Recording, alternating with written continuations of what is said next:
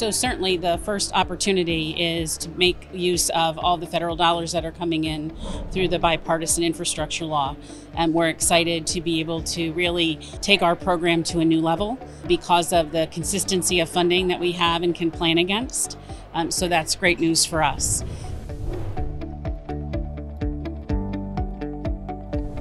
We're working on a project with the City of Trenton called Trenton Moves.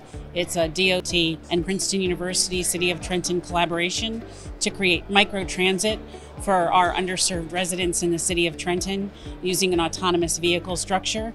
So that project is just launching, and we're really excited as a DOT to be part of bringing that to the city that we spend all of our time in.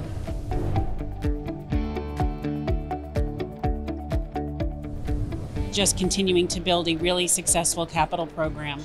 Last year, in the midst of COVID, DOT was able to complete its largest ever capital program at $1.2 billion.